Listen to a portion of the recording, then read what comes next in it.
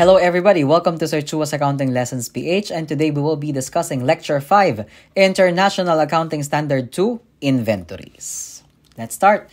The objective of IAS 2 is to prescribe the accounting treatment for inventory. Sabi ko sa inyo, yung IAS 1 is the very general, no, about presenting all of your financial statements. Now, we have financial accounting standards na magdi-discuss talaga in detail ng kada line item or transactions. And we start with IAS 2, Inventories. It provides guidance for determining the cost of inventories and subsequently recognizing an expense, including any write-down to net realizable value. It also provides guidance on the cost formulas that are used to assign cost to inventories, like specific identification, first in, first out, weighted average, yun po, no? Yun yung discussion natin in IAS 2. Inventories includes assets held for sale in the ordinary course of the business. In terms of manufacturing, natapos nang iproseso lahat from raw materials, tapos dadaan ng proseso in your manufacturing until matapos siya as finished products. That's what we call finished goods inventory. But on a merchandising setup kasi na buy and sell lang naman yun, binibilan lang naman natin yung mga inventory na ibebenta natin somehow. So, merchandise inventory rin po yun, no? Assets held for sale in the ordinary course of the business. Now, in case those inventories are still in the process of transformation, then it is a work-in-process inventory. Those are in the production process na hindi pa tapos. Okay? And then, we also have inventories na talagang hindi pa nauumpisahan in the production process, materials and supplies that are being consumed for your production process in manufacturing, ang tawag po doon raw materials inventory. Now, IAS 2 excludes the following inventories in its scope. So, hindi po IAS 2 ang gagamitin nyo dito. Work in process under construction contracts. C, IAS 11 construction contracts, pero hindi na nga po yan dapat kasi meron na po tayong revenue from contracts with customers na IFRS 15, if I'm not mistaken. Okay?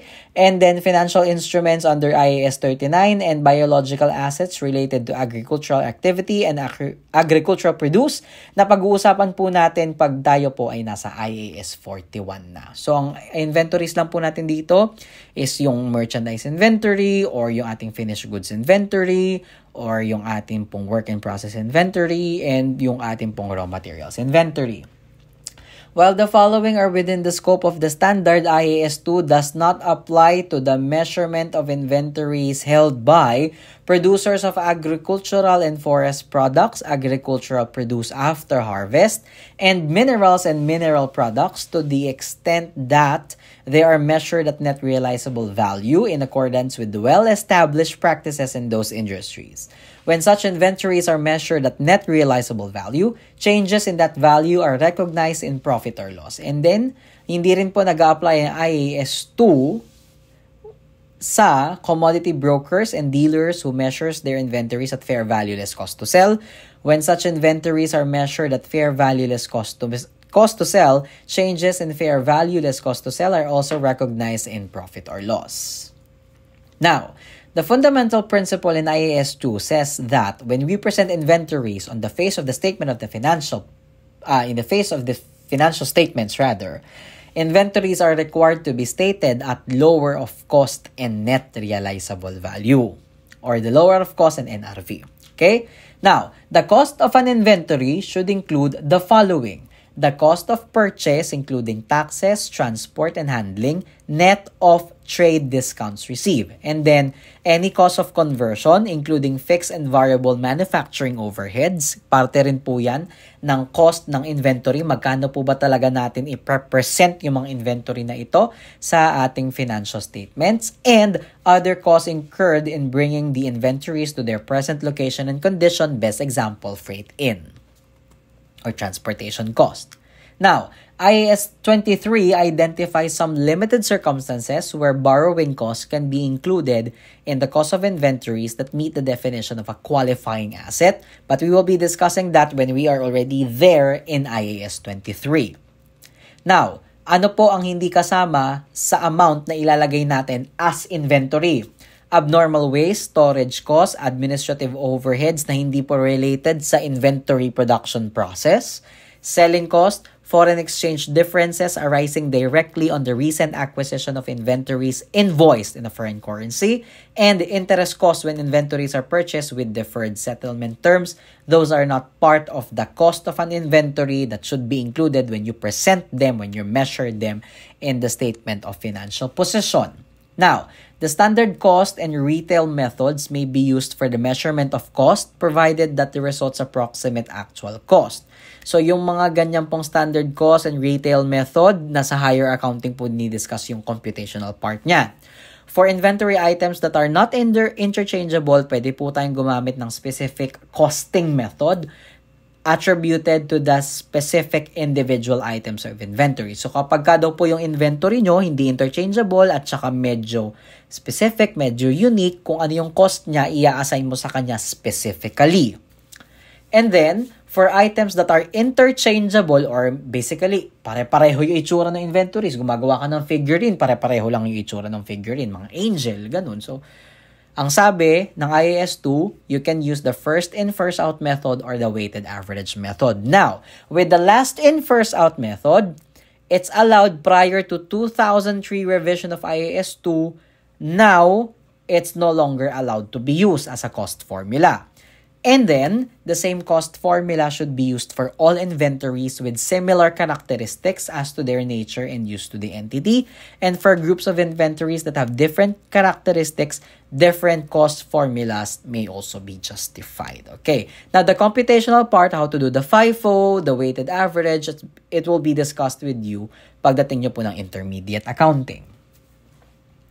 Now, ang sabi po sa atin is our inventory should be presented at lower of cost and net realizable value.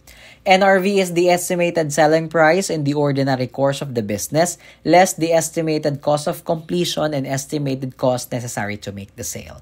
Any write-down to NRV should be recognized as an expense in the period kung kailan ka nag-write down. Any reversal should be recognized in the income statement in which there is a reversal. Now, the required disclosures for IAS 2 includes ano pong accounting policy yung ginamit nyo for inventories. The carrying amount generally classified as merchandise, supplies, materials, work in process, and finished goods. The classifications depend on what is appropriate for the entity. Carrying amount of inventories carried at fair value less cost to sell. Amount of any write-down of inventories recognized as an expense.